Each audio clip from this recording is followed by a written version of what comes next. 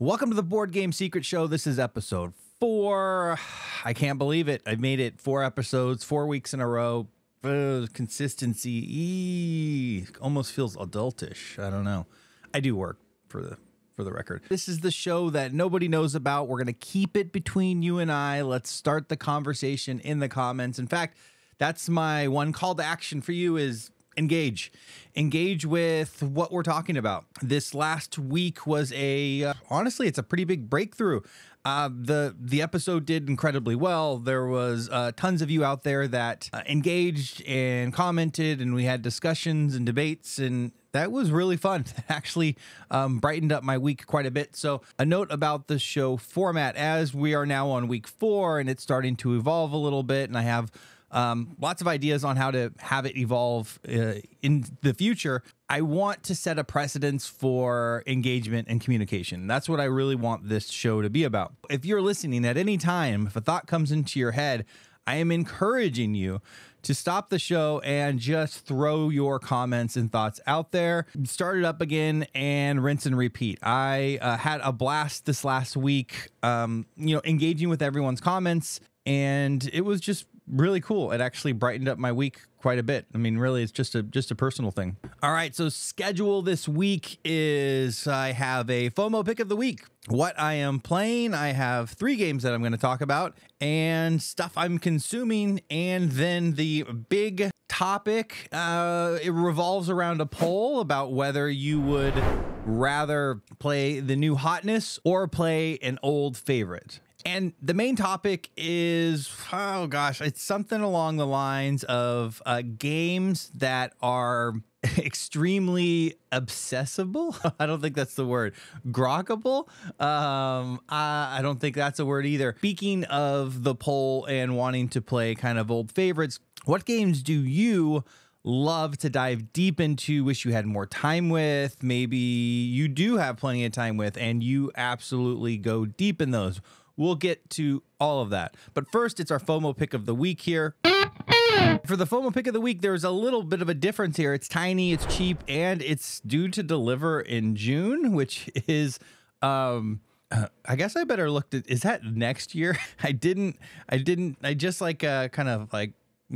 perused over that real quick before I send you off in the wrong direction. June 2024. Yeah. So this is a solo experience. This is a game that was out, that's been out for a while. However, the Gabe Barrett is developing an adventure mode to it. I watched a One Stop Co-op Shop video on it. It looked really interesting, and I just think it's a breath of fresh air in a space that's $300 board games that we're going to get in 3 years from now. So yeah, I just wanted to kind of point out the anti-FOMO option for you all. I recently got burnt by FOMO, if you watched my most recent video. So, this is low, even if it doesn't deliver in June, there's a low risk. But yeah, it's just a fun kind of adventure game. There's items and quests, and it plays really quickly. I mean, what is the playtime on this thing? It says 7 minutes, ages 7+. It's basically a deck of cards and some dice. I don't have much else to say other than it looks fun. It's cheap. It's delivering soon.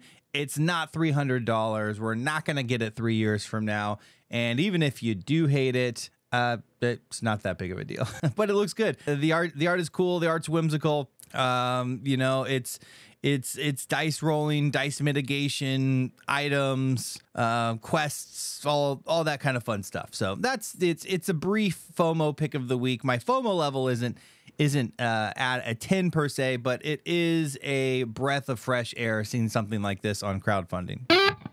It's time to play. All right, what I am playing. Speaking of small box card games, Unreliable Wizard. This was actually a FOMO buy, but it was very similar in that I don't remember when I backed this thing. This thing was like not that long ago. Yeah, this project was funded in September of 23.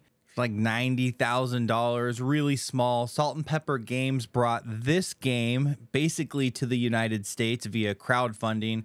One player, it's like 20 minutes or so is the gameplay, and the premise is, I mean, it's pixelated art. It's kind of video gamey. You have a kind of a world map that you are moving along, and as you get to a particular square that's connected to a monster, you have to battle it. And it has a really unique kind of mechanism in which you line up the monster, and then there's a card that augments that monster depending on the type of terrain you encountered it with. So it creates a ton of different a ton of variability, and it basically gives it certain different levels of defense based upon spell type.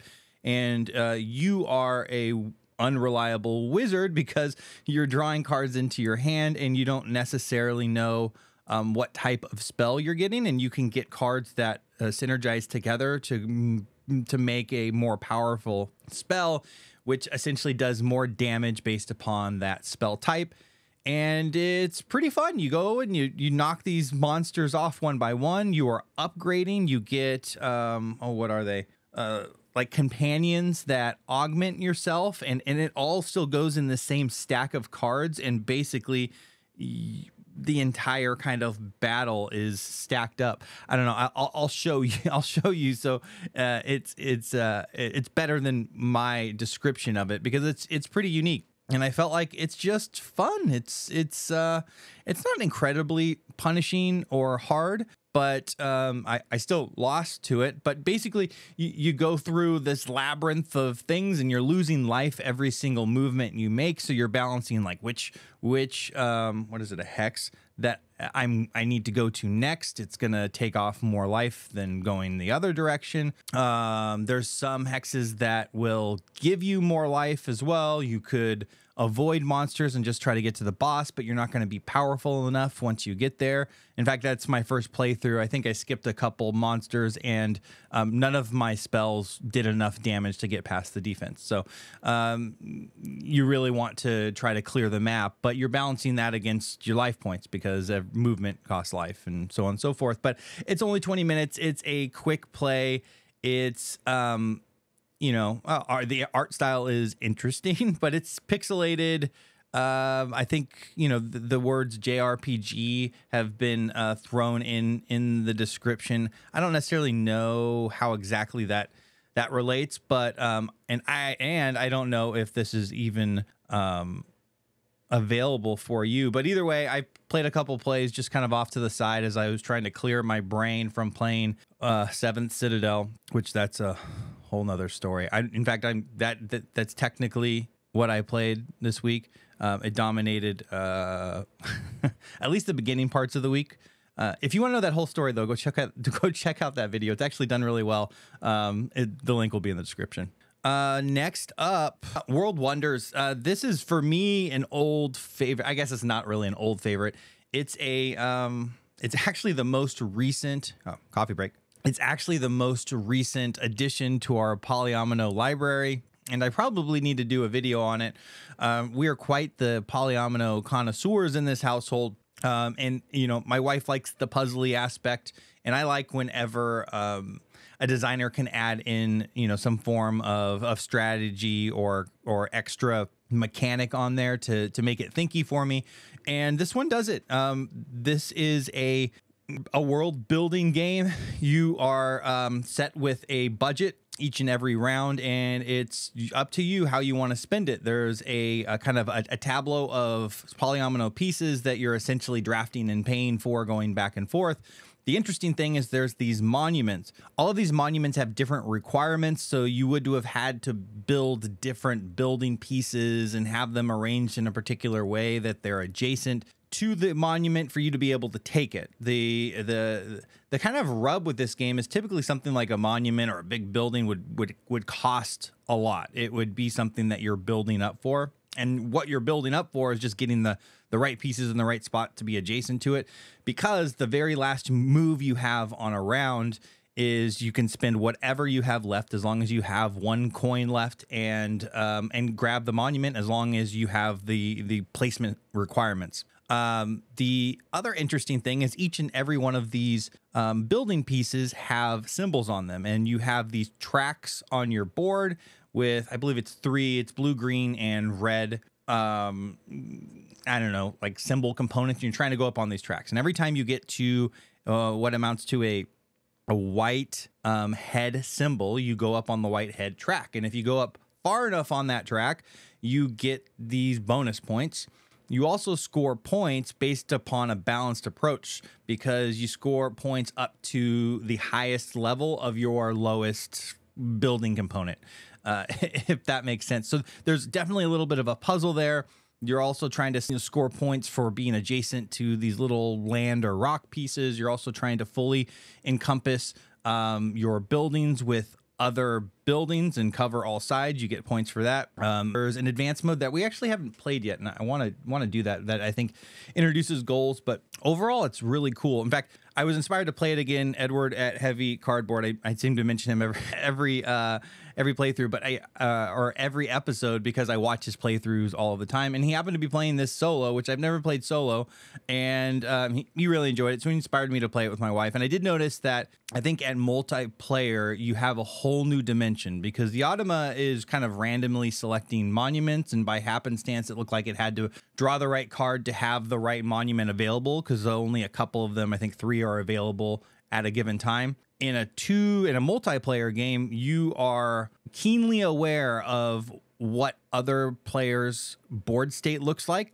because you are trying to predict, can I take one more piece and bring my coins down to 1, or, you know, really maximize this turn by getting as many pieces as possible before I select a monument. However, if another person has that same setup or has the right pieces in the right spot to be able to grab that monument, all of a sudden there's tension. And tension in a game to me is so important. And in this particular game, as you are, vying for these same monuments, it gets the heart beating a little bit as you start to see them grab the blue piece. Now they're setting it up because that monument needs that blue piece, and they put it next to water, and that monument also needs water, and then all of a sudden what they're trying to do. So, and even though you have 4 coins left and you could easily grab another piece, you're going to go ahead and grab that monument instead. My son is wild when he plays this game. He'll grab monuments early and often and basically wipe his board of coins. And, he has a much less built out board, but he actually enjoys doing that because it just, messes with us. Anyways, that's World Wonders. I love that game. I'm going to keep playing it. I probably need to do some coverage on it. I could definitely see an expansion on that one in the future, but we'll see. All right, and the third game, Septima. I'm 2 games into Septima. Coffee break. Septima, I've watched rules and playthrough honestly like 10 times. It delivered late, and when I say late, it wasn't horrific, but it's a witch themed game, and everybody wanted it before Halloween, and it didn't get here before Halloween.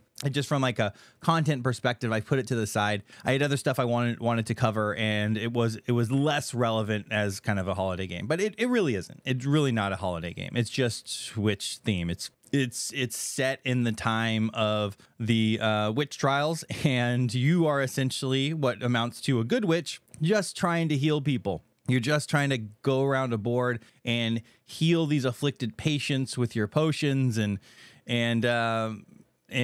but then also mitigate the risk of being hunted by these hunters that are sitting around the edge of the board. And that matters because you're trying to grab the right ingredients for the potions, and those ingredients are by these hunters. And, there's this action selection system around card play and matching, and you can match with what amounts to the game. There's a Septima or a head witch that has different symbols each round, and if you match with them, you get to do bonus stuff.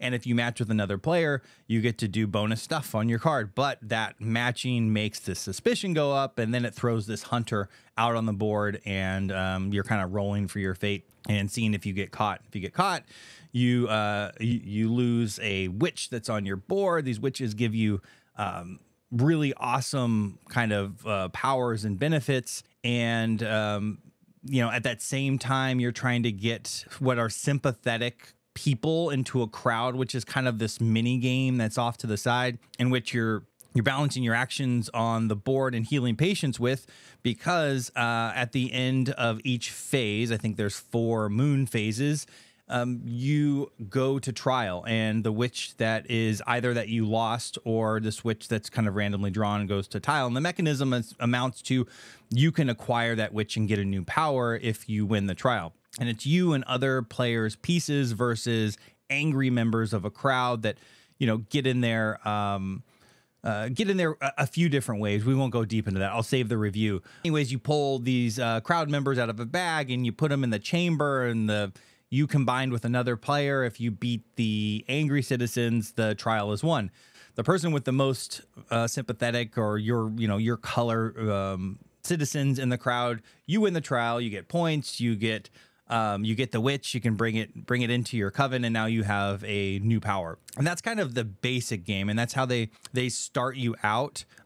Which amounted, that first playthrough was kind of basic. I asked my wife, you know, what did you think of it? And she's like, I didn't know, like there wasn't a lot to do. And I said, well, good. That's not even the full game.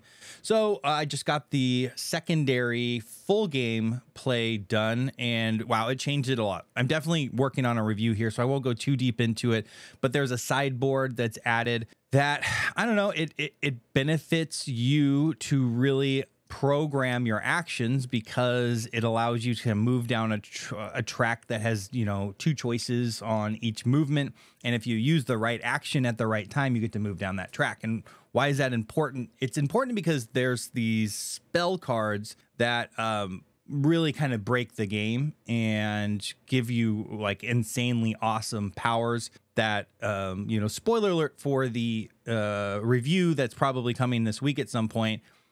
It was my aha moment once we added that track in. So it's also beautiful. It's Mind Clash Games. It's what I think Mind Clash would say is midweight for their offering.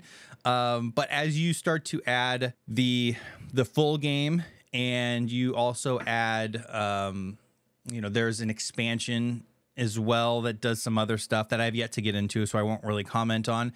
It's fairly complex. It's no Voidfall, but it's definitely thinky. I don't think you'll be seeing this thing in Target anytime soon. But, you know, who knows? It's beautiful. The production on this thing is absolutely beautiful. I could go on forever on Septima. I was really excited to get this thing, and I'm happy I finally got it to the table. I'm going to get a play in today. I probably need, I don't know, 3 or 4 more plays before I can start working on the review, but hopefully I get a couple in today. All right. That is Septima from Mind Clash Games. That is everything that at least I wanted to talk about that I'm playing. There is more I'm going through now, but I'm saving it for next episode here. We are already, 20 minutes in. What I'm consuming this week, I have a little bit of a mix here. I've got what is it? A BGG forum. I've got a podcast, and I also have a video here. So first and foremost, the forum, or I guess it's an article. It's a post. It's a post on BGG, and it's entitled "Measuring the Shut Up and Sit Down Effect." You might not care about this, so I'll be fairly brief on it, but the impetus of this article is utilizing data in which to measure the effect of when Shut Up and Sit Down makes a video. And it's significant. The effect is significant. And I think the impetus for this was John Company and its video. And it definitely jumped when you take a look at the graph the moment that these videos happen. It is also measuring it via ratings per se. I would be really interested to see what sales did. Obviously, you're kind of making a correlation with ratings and sales, but it's an immediate jump that happens and then wanes. He also goes through noticeable increases here. Phantom Inc. had quite the bump.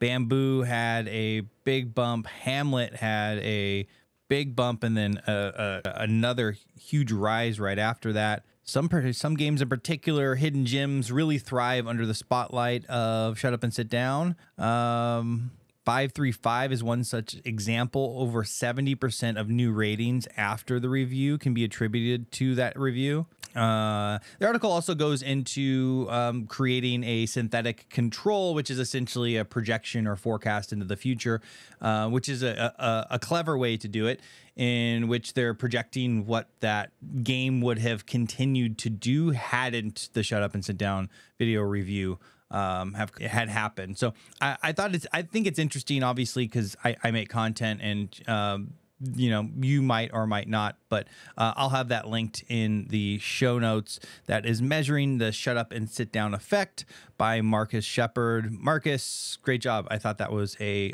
fun article to read. What else am I consuming? Board game bollocks. So Rajas the Ganges was just covered by Board Game Bollocks. I love when larger creators cover old games. I think it's a really great signal for people coming into the game world that there's still really awesome stuff out there that you don't have to wait for. You could probably get insanely cheap. You could probably easily make a trade for. It's not the hotness. I really enjoyed this video from Board Game Bollocks. I love his channel. If you don't like the words fuck or shit, then don't watch it. It's not safe for work. He's raw, and his takes are really good. I just really enjoy what he has to say about games in general, and he delivers it in a unique and an entertaining way in a landscape of a lot of sameness out there, in a landscape of we get 10 videos all on the same game the moment the NDA drops. You know, it's refreshing. He's refreshing. He's a great channel, so check him out. Something I've been listening to on my runs, So Very Wrong About Games, Michael Walker, Mark Bigney. They have an insanely vast board game knowledge, and their podcast is one of my favorites. I've got a bunch of board game podcasts that frankly have actually inspired this show, and they're certainly one of them. Every time I listen to them, I get kind of imposter syndrome because they have such a vast knowledge and deep history in this hobby. They've got tons to draw from when they're comparing different games, and it amounts to kind of a recommendation engine for me as I kind of run around the block huffing and puffing. It's a great podcast, and I absolutely recommend you check that one out. Not much else to say. It's just good stuff, you know. If you just have nothing else to do and you don't want to stare at a screen, but you do want to listen to some people talking about board games, check out So Very Wrong About Games. Now we're going to get into the main topic here. All right, so I put up a poll. Would you rather play the hotness or play an old favorite? And in fact, right now, pause the video. Let me know in the comments. What would you rather play?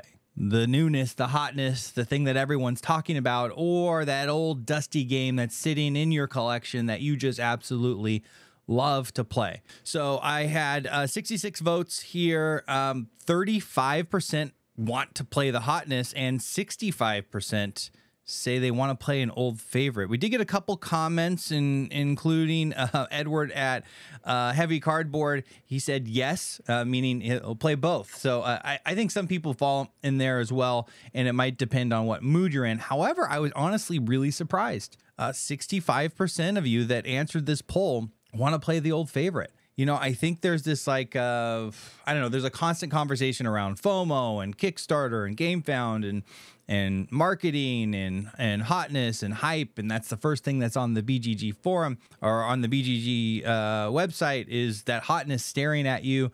That's where I get a lot of inspiration to kind of grab games. But there's definitely something to say for playing that old game, right? Like, in fact, I sat down after this poll and I started to think a little bit about pros and cons on new versus old. So new pros, it's exciting. You get to learn new things. You know, you can explore something brand new and unwrap it. It fulfills the consumerism addictions that we have. It gives you the dopamine hit. And for me, playing a new game is really figuring out a new puzzle. And that's what has, I don't know, sustained me in this hobby. It's not necessarily playing something that just came out. It's just a new game for me and a new puzzle for me to kind of figure out and and dive into. And that's what excites me about a game. I can't play the same game over and over and over again. There's a couple exceptions there, which we'll talk about. But in general, I think the luster of a game, for me at least, can wear away fairly quickly, especially when I really figure out how the puzzle pieces are put together. And that tends to happen pretty quickly for me. Some cons, though, are the time investment to learn the game. I mean, learning new games, especially when you get into the complexity. I just spoke about Septima, and that's not an incredibly difficult game, but it takes time. It takes a few hours. It takes watching a playthrough sometimes, which is an hour. Like it takes up a lot of time. And while I said learning as a pro, it's fun for me to kind of dive in and learn something new. It's also a burden. It's tough. Then you have to teach it, and teaching is tough depending on your game group. And if you're the one in which that has to do that teach, sometimes it can be exhausting having to do that. Money. This is the number one con here. I mean, if you're watching this channel, you likely have a bunch of games sitting behind you as well that are collecting dust, and it's honestly crazy to go buy another one when you have really good stuff sitting behind you that, even my criteria of like learning something new and getting bored hasn't been met on many of the games that sit behind me. So there's that. And then speaking of sitting behind me, it's space. I'm in a shed here, and I have kind of like mainstay games, but the house is just like, it's just like every nook and cranny. I'm constantly, have games downstairs laying in different areas, and my wife is constantly pushing them away and putting them in places that are very obvious for me to grab and put away myself. We're constantly playing this battle of like, that game can't live there. So, and these games are getting really freaking big, especially if you get anything on Kickstarter now. Like the FOMO Pick I had talked about earlier is not the case, but most of them are insanely huge. Voidfall, this Galactic Play, this is a giant box here. Well, this is an entire, we'll get to this chest. We'll get there. I'm just looking at all these games that I have. Oh gosh, this is another subject, but I have the Everdell Complete Collection, and the moment that I saw that box arrive, I was just like, I made a mistake. Like, it's freaking Everdell. Why on earth would I have committed that much space? It actually was a good deal. I think it was like $200 for all of the expansions, Deluxify. Like it was a pretty good relative deal, which is why I couldn't pass it up. But when that thing arrived, that space is insane. Do you have space concerns as well? That's like, if you are a collector of board games, I mean, I don't know how many people don't have space concerns. Like it's tough. All right, so moving on to the old pros: familiarity, comfort, speed. You can get it to the table fast. You've played this game a ton of times. You get space back if you just play your old familiars. And if they're old, they're less likely to be big. I think there is a correlation between newer and bigger. I think these boxes are getting bigger. So, there might be a natural space trade-off there. Minimal teaching. Your game group likely knows what this thing is. Better understanding of the depth of the game, which we'll get to as well. Let's put a pin in that. And better understanding of the meta games within the game. And my old cons, I couldn't think of many. They become stale. You can find flaws, exploits, and kind of happy paths to victory. The veil of newness might wear off, and kind of design flaws might become apparent that aren't there in the beginning because you just don't understand it enough. But that's it. When I kind of run the pros and cons on it, it sounds like older's better. And according to you in that poll, you would rather play that old familiar game. So, my hat's off to you. I don't know if you're telling the truth or not. The board game publishers certainly don't want to hear that. That's for sure. They want to sell you the hotness and the newness. But the real meat and potatoes of this subject are, I want to know from you what games you like to dive deep into. Think about it right now. Pause it. What is the game or games that you do, number one, dive super deep into, that you can just throw on the table. You never have to look up a rule. You know everything about it. It's the ins and its outs, the different kind of meta games within that game, the happy paths to victory, the things that are broken, the broken combinations. What is that game for you? Or what is a game you want to be able to do that with? Meaning, like, you see a ton of potential in that game. You really get excited about the puzzle it's presenting or the world that it's putting you into, and you want to know more. You want to become an absolute expert in this thing, and you'd love to have a group that just wants to play this over and over. It obviously can be a solo game as well. But what are those games for you? I'm selfishly interested because I really like this. I don't know, it's almost like a genre. I really like the idea of going super deep into the cogs of these games and seeing, but underneath the hood, what makes this thing tick, and intimately knowing what exactly it is you need to manipulate to get the best outcome. And I think there's some games out there that really shine with the more plays. There's definitely games that lose luster very quickly, but there's games that your first couple playthroughs, you are not going to understand the brilliance of these games. So what are those games for you that over time you just fall in more and more in love with the more you play them?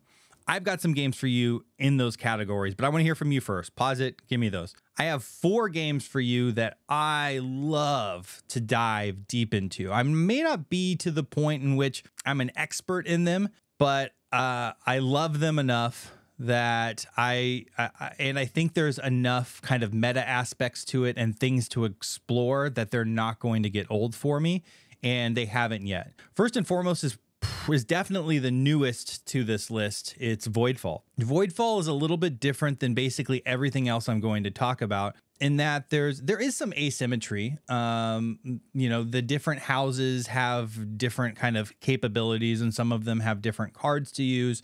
But the complexity of this game and the scenario-based nature, where there's all of these different scenarios that you can play against, the co-op and solo is spectacular. The competitive version is spectacular.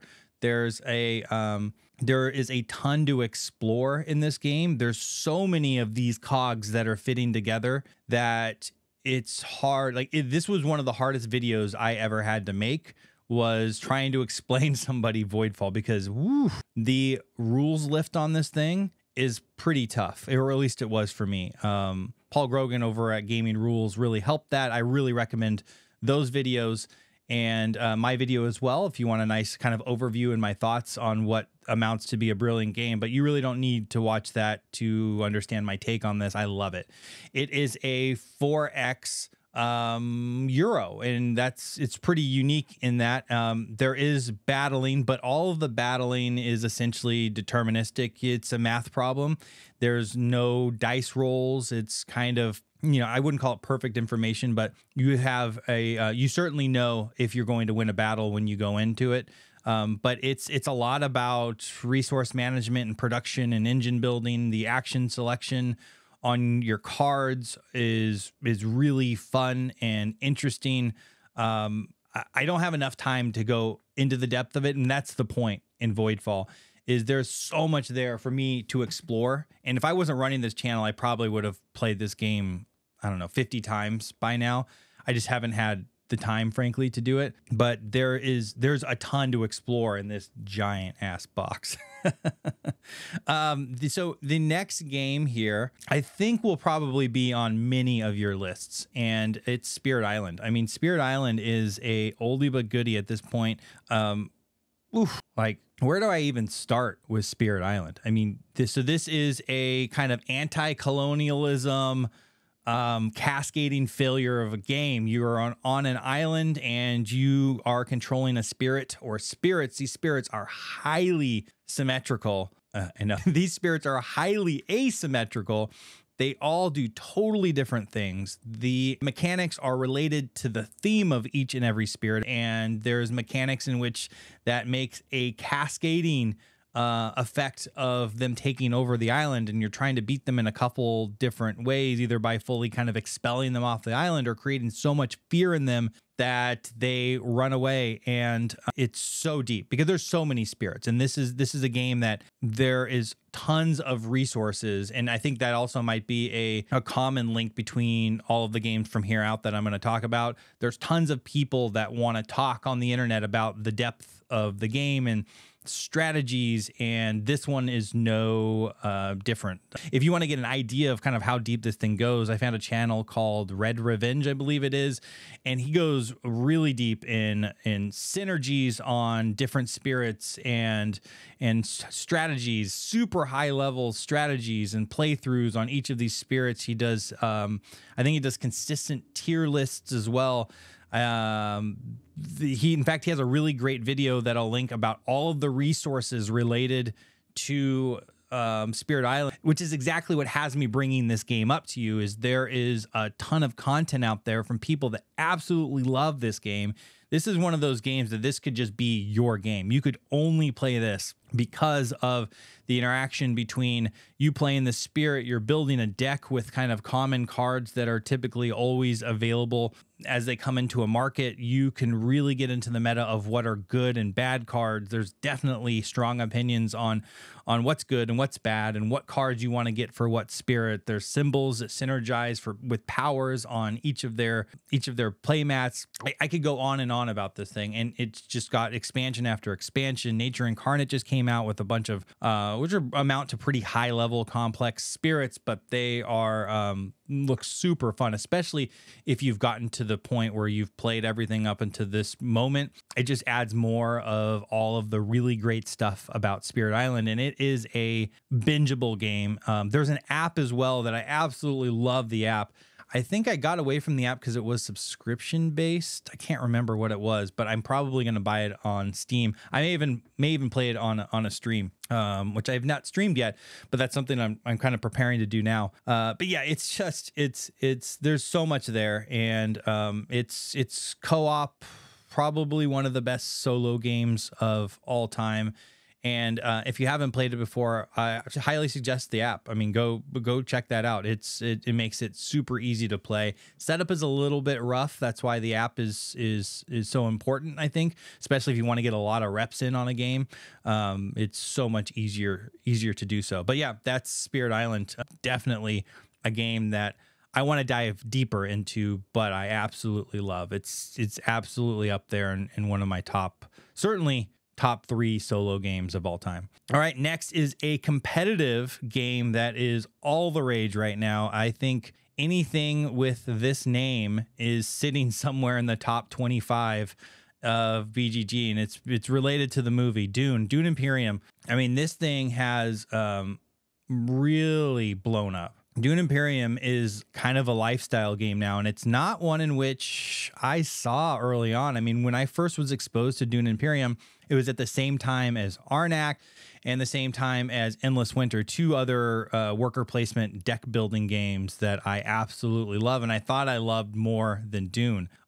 But there has been such a meta that has kind of come up for Dune, and so many people talking about the different strategies with the different houses. It's just kind of completely blown up. But I guess I'll back up real quick. If you don't know what Dune Imperium is, it's a worker placement deck building game. You start the game as one of the characters in Dune.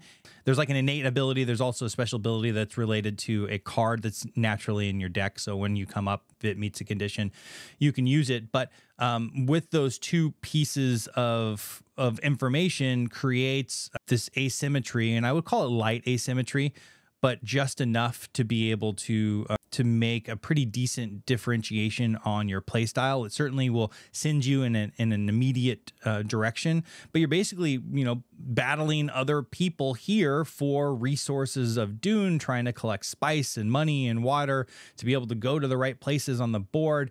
You're really just trying to score a few points. That's it. I think it's 10 points is all you're trying to score, which is a breath of fresh air in games that are scoring hundreds of points. It makes points feel really, really valuable. Lots of grinding to go and get a couple points. But there's ways to take points away from other people. There's a really kind of cool combat mechanic that is almost a little mini game within the game. And then there's, the card market and the cards that are in that market. That's where the depth comes in. You're trying to buy cards that synergize with other cards in your deck. There's cards related to the specific houses in Dune, and typically they synergize with each other, so it helps it a little bit. But there's a huge community here. Some of my favorite creators that have taught me a little bit. Orsky is great. Go check his channel out. A lot of really great Dune content there. Lord of the Board also has done some pretty darn good strategy videos as well. And the Dune Imperium app, this is what his Dune Imperium Digital just launched. And this is what's really kind of reinvigorated me, because, my wife will play it, and this is one my game group really likes, and I can get it to the table. But to really get deep into a game, you need something that you can kind of play over and over and over really, really easily. And Dune Imperium Digital is great. If you want to hear any sort of review on that, let me know. I've been thinking about that. I certainly want to make this one of the games I stream, but it's just so good. It's also Mr. Beast's favorite game, by the way. Mr. Beast won a Dune Imperium tournament. I think that also helped with the popularity of this game. There's multiple expansions for Dune Imperium. There's also Dune Uprising, which is a revamped version of the game right after we got to expansions. That's a subject in and of itself, but it doesn't take away from the fact that this game is highly bingeable, and one in which you can just fall into and really just make this your game. All right. And probably the game that I have obsessed over the most, and it's really what started this channel, it's Too Many Bones. And it's interesting because Too Many Bones is really different from a lot of what I play in general. It's a dice building RPG, and you're creating a gear lock.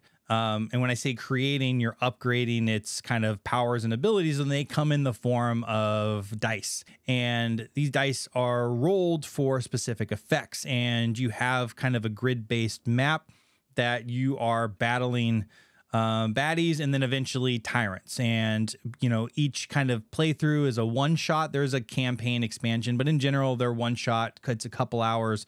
You sit down, you go through this journey. You go through a bunch of different little scenarios that are really, really unique. I think there's a ton of replayability just because Chip Theory has introduced so many different scenarios, but there's also so many different gear locks. In fact, this entire wooden chest, that won't even open. I think I have all my gear lock mats are stuck. But this entire thing is filled with neoprene dice and chips. This is one gear lock here. They each come with a two-sided strategy guide essentially on PVC. And did I mention, you probably know Too Many Bones if you're watching this, but it's the production on it is absolutely insane. But anyways, the depth in this game comes a couple different ways. It comes through the gear locks, and there's a ton of them. I don't even remember how many there are at this point. But if you have them all, it's almost infinite replayability. The skills that you are kind of upgrading or training along the way, you're not going to get to all of them each and every game. So there's different strategies that you can employ. Also, depending on what other gear locks you're playing with, you can play this co-op or multi-handed solo. So similar to Spirit Island, you can get things that synergize with each other and kind of build each character differently. It's insanely punishing.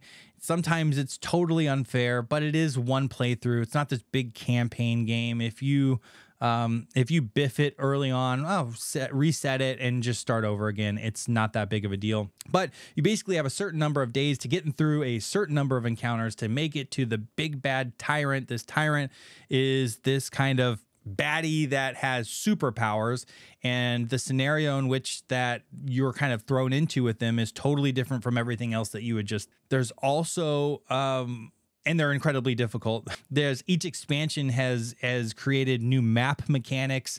In Undertow, you're on a raft, and there's like, you know, water creatures that surround that raft, and you can break pieces on the raft that you can't go on. And then in Unbreakable, there's now a volcano and lava spaces. I mean, there's just so much to interact with this game. I mean, there better be if I have an entire Calyx shelf size box full of this thing. But it's just, it's a game that I can curl up with myself and just play for hours and hours and hours and never really feel bored of. That's Too Many Bones by Chip Theory Games. I can go on with that one forever. I've got a bunch of Too Many Bones content, especially early on in this channel, including all the new gear locks I have guides for. I do plan on getting back to Too Many Bones and kind of creating the full catalog of gear lock guides and more playthroughs and all of that stuff. It's just the Too Many Bones content was a ton of work, and you know, only so many people wanted to see a 2-hour playthrough of Too Many Bones. I know you're out there, though. I still see the comments. Those are my games that I am either currently or want to do more of diving deep into. I think there's a ton of games that fall into this. What is the games in which that you just can't stop playing or you want to get deep into? I'm definitely open for kind of exploring those games and exploring deep dives a little more on this channel. I'm totally open to that. So, you know, what do you love? I want to hear about it. All right, that's it. That's the end of the agenda for this week. I would also like to hear about what you want to talk about. I'm always up for ideas. I have a short list of kind of subjects for future episodes, but I want to hear more. I need the inspiration there. So let me know. And if you made it this far, I really, really appreciate it. This has been kind of a fun show to start, and you all have reacted pretty well to it. So I guess I'm going to keep doing it. That said, I'm out of here. Have a great week. I'll see you next week.